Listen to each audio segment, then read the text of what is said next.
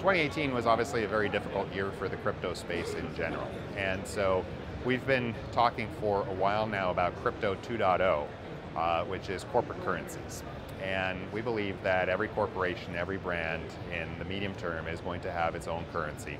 And they'll have different reasons for existence, and they'll have different purposes for those brands and corporations, be it customer loyalty and rewards programs, more to the core of addressing legal matters and intellectual property matters, such as in the Kodak One case. So we're at the very beginning of this. Crypto 2.0, I think, is starting to be understood in the market starting in late 2018, and now certainly going into 2019. I think it'll be a really big thing.